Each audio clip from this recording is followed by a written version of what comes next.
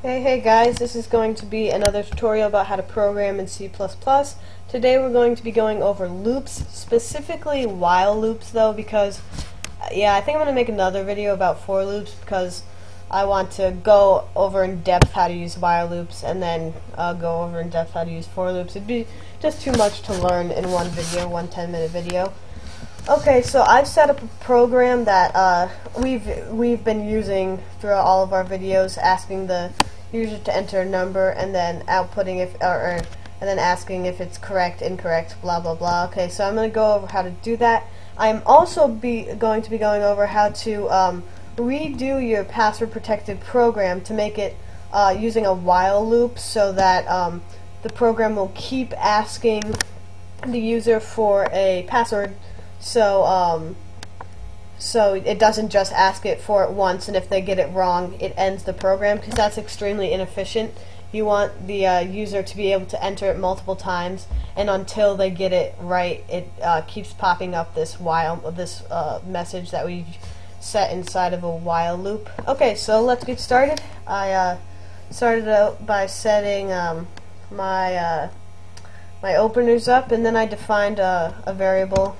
I just made it an integer just because I wanted to, and I set it as A. So first what we've done, we've asked the user to enter a number, and then we use our input command cin and then the variable. So we've done this before, very simple. Now this is what we're going to be talking about. Okay, so we've used a while loop. A while loop is set by the command while and then a condition. I have two conditions in mind, just because we have two parameters. We want the user to enter a number that's greater than 1 but less than 10. So let's go over what this is. So I have while A, which is their variable, what they've inputted. So while what they've inputted is less than 1, and this just means or right here, it's just shift and then the key under the backspace, and I've done that twice. That means or. If you don't have this, it won't work. So, or you could just have two while loops, but it would make sense if it was just in one. It's a lot more efficient, and you can have problems if it's in two while loops. So just do this, it'll be easier. So while what they've inputted is less than 1, or what they've inputted is greater than 10, because that's our parameters, 1 through 10, then we set our error message in a code block. In this case, it's an error message. While loops aren't only used for error messages. It just it makes sense, and it makes the program more efficient. Okay, so while these conditions are being met, which are in this case incorrect conditions, cout or output no, only a number 1 through 10, and then we're ending the line. Then this is very important. Always remember to ask your user to try again, or to input again. So I just put this on two separate lines to make it a little more neat. I said try again, and then I inputted, or I asked the user to input A again. Now what is this going to do? It's basically going to go through this, and it's going to say, okay, so let's say this user inputted 12. Well, this while loop condition is now met. In this case, A is greater than 10. It's going to then give out this message, and it's going to in turn ask the user to input the variable or the number or a number again. And so if the condition then isn't met, so let's say now they actually input 9, then it's going to go down to this code block. But if it's not met, it's going to go back up to this while loop and do it again. It's a lot more efficient because you don't just do it once. It will continue on forever and ever. It works really well with controlling user input, and I'm just going to run this and show you how it is if you guys don't understand quite yet how it works.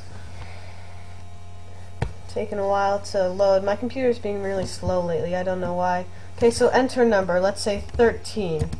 Okay, so no, only a number 1 through 10, try again. So what it's done, it's gone through this, and we've inputted A, and the computer stops here. It says, oh look, this condition has been met, do the following.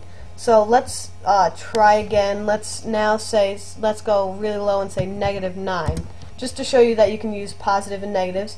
The first one I did greater than 10, and the second one I did less than 1, and it works every single time. So I can do all these numbers It'll only work if I do 1 through 10, so let's just do 8, and then so it says, okay, now these conditions aren't met, which in this case is a incorrect condition, then do the following, is that below here, since they aren't being met.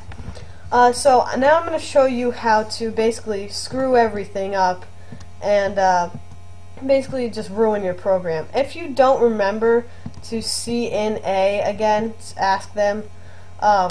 This is what's going to happen. I'll show you.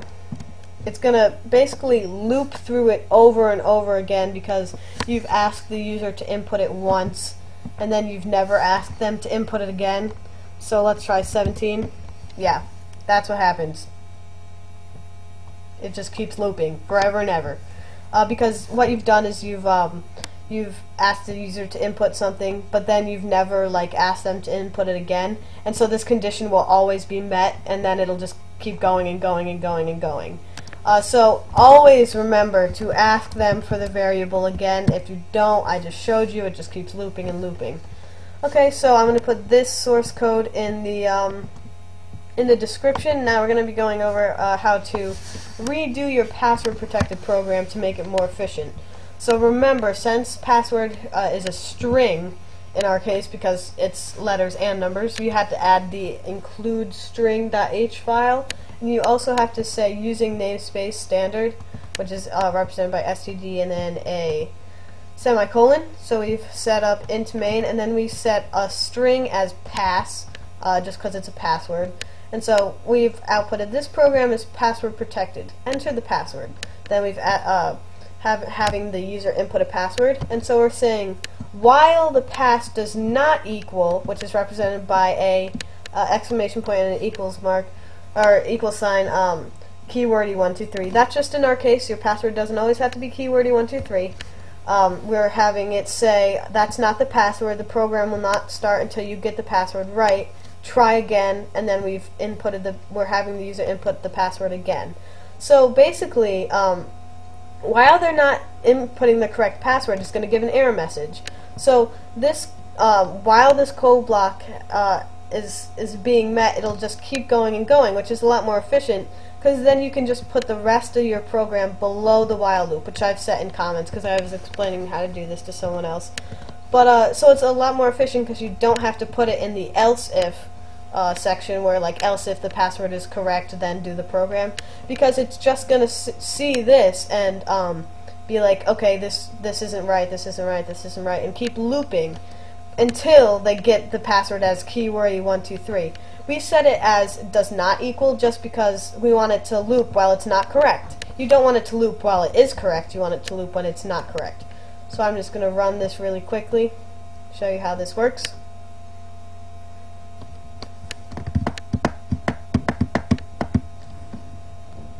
Okay, this program is password protected. Enter the program. I'm just going to put 123. No, that's not the password. The program will not start until you get the password right. Then it's asking us to try again. So I'm going to just put keywordy.